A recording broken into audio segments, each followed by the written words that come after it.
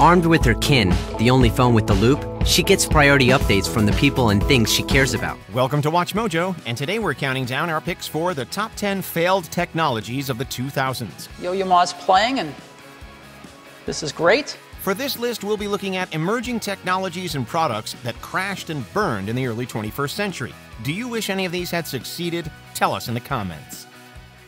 Number 10.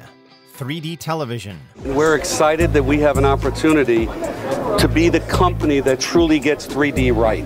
There was a time when 3D entertainment was restricted to cheesy special effects augmented by red and blue paper glasses. As stereoscopic technology emerged, a far better 3D movie experience also arrived. With that came attempts to bring that experience into the home.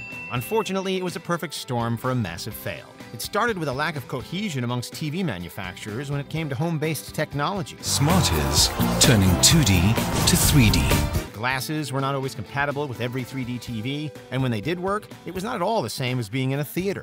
From there, the sheer cost of it all pushed 3D television off the proverbial cliff.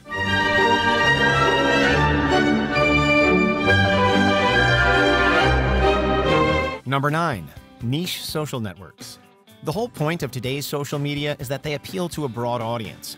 What a user consumes from a given platform varies, but social media networks thrive on catering to just about every interest. Cool photos and post a comment. The 2000s gave birth to some unique social networks that tried to go niche instead, such as Ping, Daily Booth, Friend Feed, and many others. I can make a comment, or just let someone know that I liked what they shared. As unique as they may have been, the same ideals that birthed them were also their undoing. While already dealing with a smaller user base, they simply couldn't compete with those who would become the big fish. Someone actually asked me where I got it, so I sent her a link. Number 8. Windows Me. Microsoft Windows 95 may have changed desktop computing forever, but it was Windows 98 that really impressed their user base. A massive upgrade for hardware compatibility, it was Microsoft's first real OS to embrace the internet. So it's no surprise they wanted its successor to be even more impressive. Unfortunately, Windows Me, or Millennium Edition, was a colossal failure that was swiftly replaced by Windows XP a year later in 2001. XP lasted for many years as the replacement for Windows 98, but it seemed the company hadn't learned from its mistakes, because the entire cycle was repeated when the maligned Windows Vista was released. Number 7. Rapid blood tests. Every person should have the ability to get that type of test. Organ transplants, antibiotics, and even vaccinations have shown how much medical technology has evolved over the years. Each time a new breakthrough is made, it opens up the door to countless new possibilities. With so many diagnoses dependent on accurate blood readings, there were attempts to try and hasten the testing process. Being able to get accurate results much faster would have pushed diagnostic technology into a new generation. Alas, it was not meant to be. The results need to be precise and accurate, and that's where the story of Theranos starts to crumble. The biggest player in this space, Theranos, went out of business when they couldn't deliver on what they'd promised. This later resulted in a highly public trial and conviction of their CEO, Elizabeth Holmes. The disgraced Theranos founder and CEO found guilty on 4 of 11 counts in her landmark Silicon Valley fraud case. Number 6. Various optical disc formats. In the 1990s, CDs replaced tape cassettes, but piracy concerns led to the development of a new kind of optical disc called Data Play, released to consumers in 2002. It featured a digital rights management system that won its support from the recorded music industry. However, they didn't catch on and fizzled out. A similar story befell HD DVDs. In the late 90s, DVDs began replacing VHS for movies and television. HD DVDs were developed by Toshiba to be the next big thing. Welcome to HD DVD. Instead, Blu-ray came out on top, and HD DVDs were soon forgotten. In more recent years, streaming services have largely replaced CDs anyway. Play something.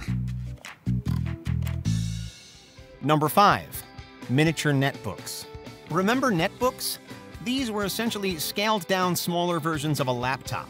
In the 2000s, several companies experimented with the idea of ultra-mobile PCs. You press it once, and the product comes on. You press it again, the product goes off. Remember, this was before smartphones, so many organizations were trying to find a way to make computing more mobile. Devices like the Palm Folio, Sony Vaio's UX, and even Samsung Q1 tried to claim this space in the market. Its battery life, though, is a rather pitiful 2.5 hours. Their attempts were undermined the moment the iPad hit the world. Both Apple and Android's devices would supersede the mini PC, making it a doomed technology. Number 4. Smart glasses.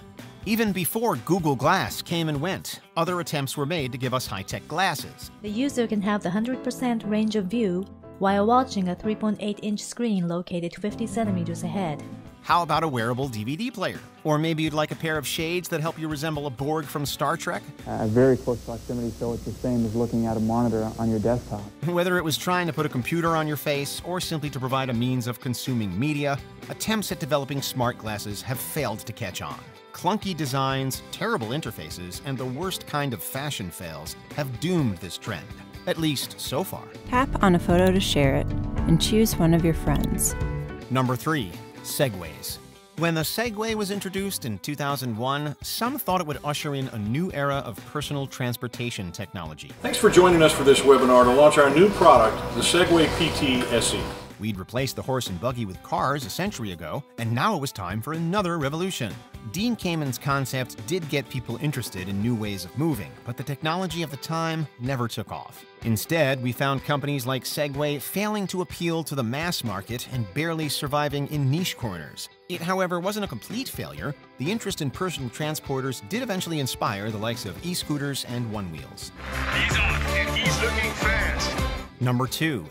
The original social media networks. Now, anyone remember Bebo? It was a social networking site that became big, or big-ish, shortly before Facebook then took the world by storm. Social media is now deeply intertwined with our lives. But it wasn't always so. The 2000s saw the internet become more and more of a mainstay in people's lives. Now able to connect across the globe easily, many attempts were made to engage users in online communities. This gave birth to the likes of MySpace, Friendster, and similar websites all trying to do the same thing.